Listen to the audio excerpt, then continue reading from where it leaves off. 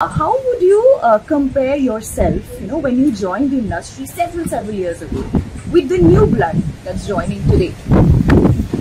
I think you're very kind. Several years ago, it's many centuries ago.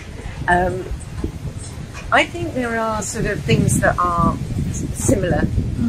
I think there are, and of course differences. But I think they're basic.